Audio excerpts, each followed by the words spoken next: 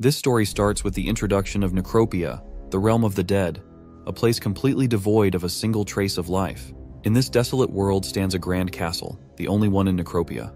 This castle is packed with things that are beyond imagination, which includes endless golden pillars, stunning ornaments, and murals. The sprawling marble halls are lined with intricately crafted, glorious sculptures. But the ruler of this place, and at the heart of it all, is the Death King Karnak.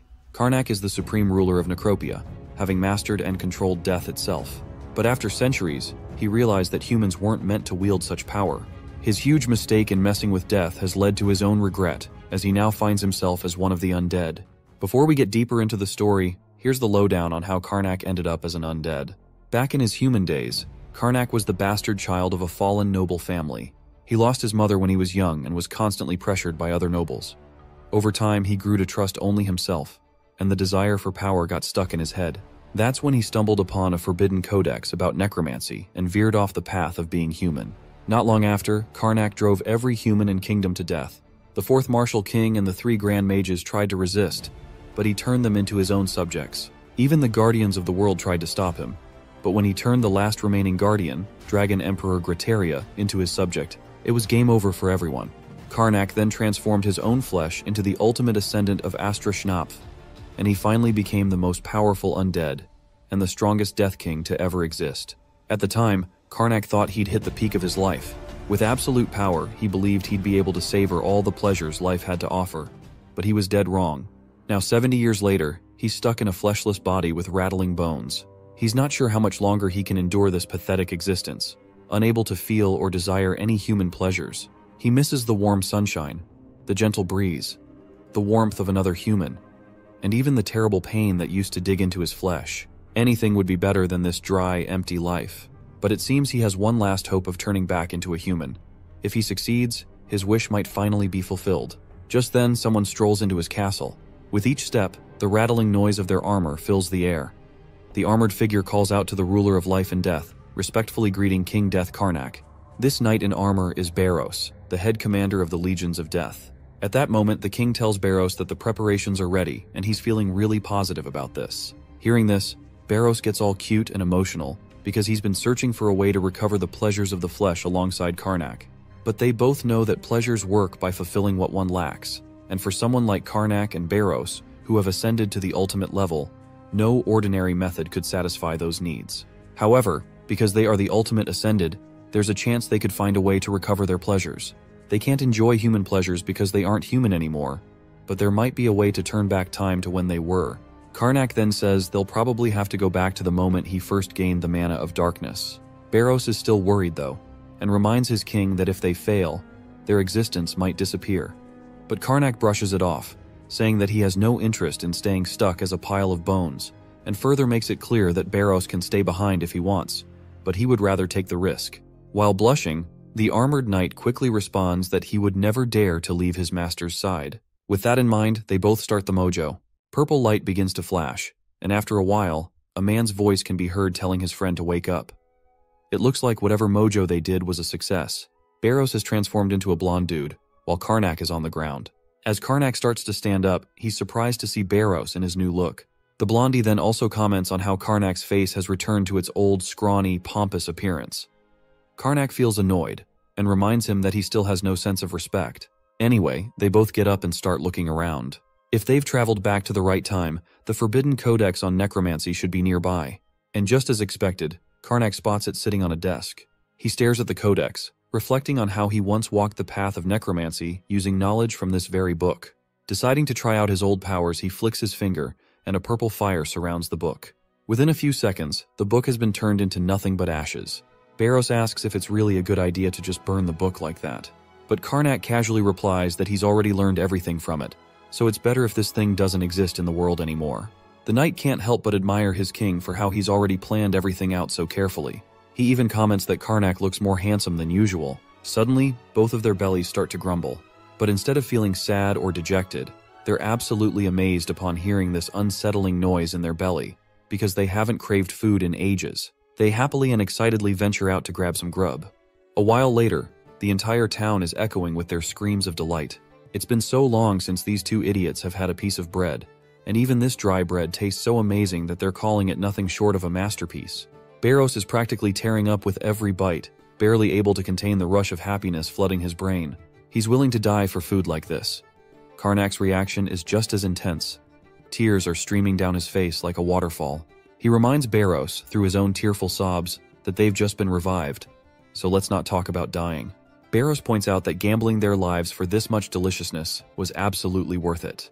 The bread tastes so amazing that it's literally blocking his vision with tears. Karnak agrees but warns Barros to keep an eye on how much he eats. After all, money doesn't just fall from the sky. As they're enjoying their bread, their eyes wander to the table next to them. Delicious smells waft their way, which completely boggles their minds. I mean, who wouldn't lose their mind seeing a whole roasted chicken, perfectly golden and mouth-watering? As much as they want to devour it, there's no way they can afford it. It's going to cost a fortune, and Karnak is from a fallen noble family. The desire to eat that chicken is so intense that this idiot is even considering killing these bastards, while Barros is freaking out in the background, warning his friend that they're going to get beaten up with their current strength. Barros decides to check his pouch to see how much money they have since they need to pay for the bread too. But when he looks inside, despair washes over his face. He quickly calls out to Karnak, saying they have a little problem. Karnak asks what's wrong, and Barros reveals that their time travel had some unexpected effects on other things too. Karnak also looks into his pouch and finds it strange. There's no way they should have this much money, and most of it is in silver coins. He wonders where things began to go wrong. You see, in his past life, his family's financial situation was dire. His grandfather, Baron Greyfield, had started numerous businesses using the territory as collateral, but they all failed, leaving only debts behind for his father, Baron Kraput. Unfortunately, his father couldn't handle the mounting debts, and his original wife and 2 sons were no help at all. Karnak, the bastard child born into the fallen family, received all of the family's scorn and persecution, barely managing to survive each day. At least, that's how it played out in his past life, so he has no clue where all this money could have come from. He is genuinely worried about this. It's not something to take lightly, and he wonders if the regression spell might have gone wrong. But Barros admits he's not sure either. Karnak is not sure if they have actually time-traveled into the past, or they have just hopped into an entirely different timeline. But he pushes those worries aside when Barros reminds him that they can finally enjoy that delicious chicken. After all, their concerns won't just disappear if they don't use the money. Karnak quickly gives Barros the green light to place an order. Barros decides to get 1 chicken, but Karnak insists they should each have their own. So they end up ordering 2 whole chickens for themselves. As dusk settles, Barros's belly is stuffed to the brim, his shirt barely containing the bulge as his stomach tries to escape. His master is also feeling totally satisfied, and he is sure they should be able to pass out and sleep once they get back. Barros then grumbles about having to see their old family again. He's genuinely pissed off, as he hated them with every fiber of his being. Karnak reassures Barros that they'll be fine as long as they play their cards right and flatter the old family. But he admits their main concern is how everything has changed. Even the horses are different compared to what they had in their previous life. Not to mention the stable manager who seemed to be overly friendly and treating them like royalty. It's odd that a fallen family would have such a high-quality horse. Moreover, the citizens they bumped into earlier were acting completely out of character. Those who once scorned them and called them scoundrels were now thrilled to see them and even teared up with joy. Karnak agrees, saying there's definitely something strange going on. He just can't shake off the weirdness of it all. Barros tells him that they'll figure it out once they return home, and it looks like they have almost made it to the place. Karnak comments on how he hasn't seen the place in a while and is feeling strangely nostalgic about it. Barros, on the other hand, is just plain annoyed, because he doesn't have a single good memory of this place. You see, Barros was also an orphan and didn't live a comfortable life. His parents were absolute scumbags. Before they disappeared in the middle of the night, Barros was the one who found himself alone and dying. A surprising twist came when Karnak's father took him in, despite the family's disdain for illegitimate children. As a result, Barros ended up with an attendant position, which, despite the circumstances, gave him some much-needed stability in his life. Suddenly, Barros points in a certain direction and asks Karnak if that's the Gestar residence. Once Karnak looks in the direction Barros pointed, he quickly confirms it, saying this is the place they used to live in. The mansion behind the walls is massive, and Barros can't help but comment that they might have stumbled upon the wrong place. But Karnak quickly points out that this is definitely the place from his memories. He sees the tall brick wall, the 2-story building with a terrace, and the extensive garden surrounding it. It all looks familiar, but it seems surprisingly lavish, and he has no clue from where they got all this money to spend. When they reach the door, the gatekeeper perks up and greets Karnak promptly, Not only are they welcomed, but the staff bows their heads in respect, leaving both of them astounded. Inside the mansion, the butler, who goes by the name Fapel Plaid, starts serving them tea and explains that it's been almost half a year since Karnak became the head of the family. This shocks Karnak, while the butler then asks if Karnak has achieved the goal he was aiming for. Of course, Karnak has no clue what goal the butler is talking about. Seeing Karnak's cluelessness, the butler asks if he's forgotten the reason he went on his journey. Karnak pretends to remember and says he sort of found his goal. The butler perks up at this, and mentions that the late Lord and Isabella would have been glad to hear this. As soon as Karnak and Barros hear the word late, Karnak quickly realizes that his father is dead, and it seems his stepmother must have died with him. The butler then points out that after Tessil and Ferelth passed away as well, times were grim, but he's glad to see Karnak around handling everything. This explains why Karnak became the Lord in the first place, but he still has no clue why his entire family died. The goal of his journey is obvious to him, and he's sure he must have been practicing necromancy while no one was watching. Barros leans in closer and reminds Karnak that there's no way he could have revealed the true goal of their journey. Karnak agrees, saying that's why he must have spouted some nonsense about going on a journey, though he is not sure why he would need necromancy in a situation like this. The butler notices their concern and asks why they're worrying so much. Barros quickly explains that the young master is exhausted from the long journey and suggests continuing the conversation tomorrow. The butler panics a bit and apologizes, saying he completely failed to consider that, and quickly escorts Karnak to his room for some well-deserved rest. Once inside, Karnak and Barros give each other a high five for cleverly getting into the room. Blondie then points out that, although they've managed to avoid trouble for now, they're still in the dark about what to do next. Everything is so new that he has no idea what's going on. Karnak then says he has a method for times like this and asks his friend if he's ready. He tells Barros they need to hurry because they have to make their move while everyone is asleep. As midnight strikes, we see the old butler sleeping soundly in his room. That's when Karnak and Barros sneak in. Blondie hands over his friend a bowl of herbs, and they decide to continue the mind inspection now. Karnak pours a purple substance into the bowl, and the medicine quickly starts to seep into the butler's brain through his nose. As soon as Karnak calls the butler to wake up, the old man's body starts to stir, and he quickly responds to his master. Karnak begins by asking him to explain the whole process of how the gestured finances improved and how he became the head of the household. The old man starts narrating that 4 years ago, while the second Yukon master was training, he happened to come across a large-scale copper mine. Karnak's eyebrows raise at this. To him, it sounds like a bunch of bullcrap because, as far as he knows, the mines were just an excuse used to hide dirty money. Even Barros nods in agreement, saying it's actually quite rare to stumble upon a mine like that. Karnak then asks why everyone in the family died within just 4 years if that's the case. The old man explains that the whole mess started with the location of the copper mine, because it was in a neutral zone between the Gestured and Deventor families. Both sides claimed it was theirs, which kicked off a war. The Deventors, who were known for their top-notch military training, had no trouble taking down Baron Kraput. Sir Randolph from the Deventor family easily defeated him, and also killed young Master Tessil and the oldest son. The household's best knight, second young Master Ferelth, lost both his legs to Sir Randolph and ended up taking his own life. The Baroness, heartbroken by all the losses, didn't last long after that. So, young Master Karnak was picked to take over, even though he was just a kid. The families agreed to a ceasefire until he was old enough to take charge. But everyone was still worried about the copper mine and what would happen with the war compensation. That's when young Master Karnak came up with a plan, and he challenged Viscount Deventor to a trial duel, all in the name of Allium, the goddess of moon and justice. When the two idiots hear this, their jaws practically drop. You see, trial duels are held under the Allium Order's mandates, where you can even substitute a warrior in your place. The duel happens under the watchful eyes of an Allium priest, and the victor is decided only when one side dies. Barros leans in and tells his friend that it looks like he's really dug his own grave. Our boy just facepalms in frustration, admitting that this wasn't exactly his idea. He figures that's why everyone is treating him so nicely, because he's probably going to lose this fight. But it kinda makes sense why his past self would agree to duel, because he knows that he can't win the war, and Deventor couldn't refuse the duel without damaging their reputation. By now, the only way to get out of this mess is to win the duel and secure the copper mine, and this is the only way to save them from starving. Barros points out, though, that with Karnak's current skills, he's pretty much a goner.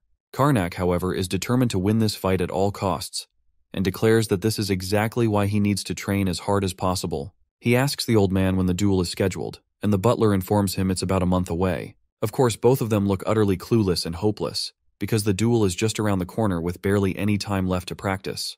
Later, the table is piled high with mouth-watering food. Our guy reminds his friend that he's arranged all of this for his friend, because he's always working so hard and deserves a treat. But Barros questions if this is really the best time to relax, with the duel so close. Karnak just shrugs it off and cheerfully asks Barros if he could attend the duel instead. Of course, Barros's chewing comes to a halt as he realizes that the fancy food was just a bit of bribery. He quickly apologizes, admitting he's not exactly thrilled about the prospect of dying. Karnak reminds him that he's taken down 3 of the 4 martial kings single-handedly, so why he is feeling afraid of a simple duel. Barros explains in response that this was all thanks to the necromancy magic, and you can't just rely on experience to gain martial prowess. He gives an analogy, saying it's pointless to learn advanced swordsmanship if you don't have the arms to wield a sword.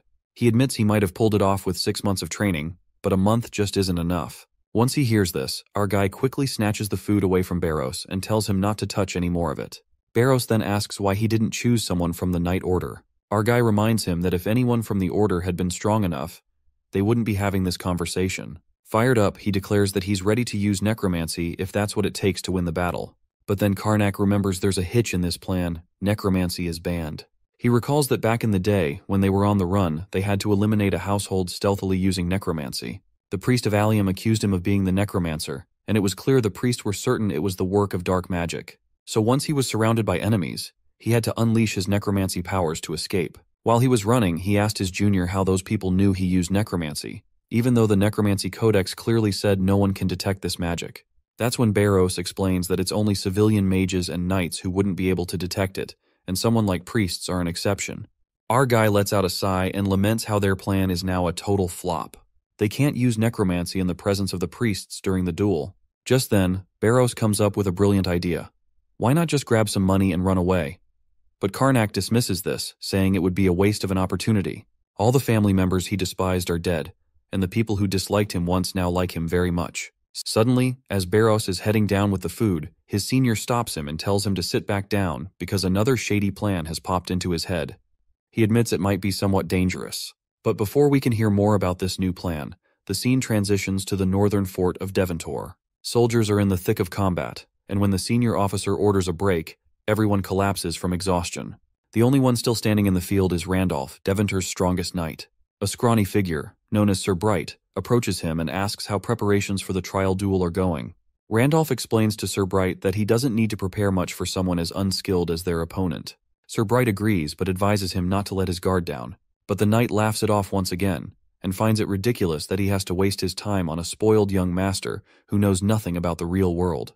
But still, Sir Bright is concerned. Even though he's confident that Sir Randolph would never lose, he suspects the Karnak must have some kind of plan if he requested this duel. Suddenly they hear a commotion nearby. Sir Bright turns to see a merchant selling goods at the front of the yard, and he's annoyed by the constant presence of these outsiders peddling their wares.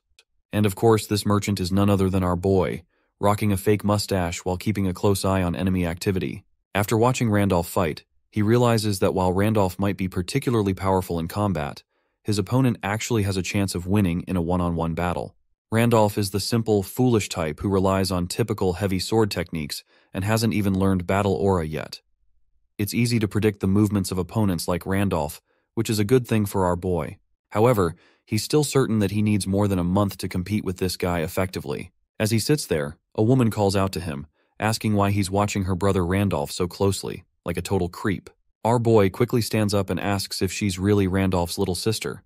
She confirms she is, and asks if he has any business with Randolph. He explains that he's been captivated by the prowess of the North's strongest knight. To divert her attention, he points to his stall, showcasing a variety of colorful handkerchiefs and other stuff. Predictably, being the woman she is, she falls for the bait and expresses interest in one of the handkerchiefs. Our boy is pleased to see that he's managed to distract her just as he intended. The next scene transitions to the Gestar Estate's personal drill hall, where Barros is once again present. He explains that he's returned and asks our boy if his stamina training is going well. But, well, things aren't going as well as they hoped. Our guy is sprawled out on the ground, looking like his soul has already left his body. Blondie frantically shakes his master, telling him to wake up, and our boy groans, telling him to stop shaking him, or he might throw up all the delicious food he just ate. Blondie then asks if he ran the 50 laps around the drill hall like he was told. Karnak explains that he just finished and collapsed because he can't run anymore. Blondie remarks that his stamina is seriously lacking and that he's got a long way to go. Karnak then asks if there's even a point to all this training, To which Blondie replies that he can't do much with his current scrawny body, so he's got to keep grinding to at least build some muscle.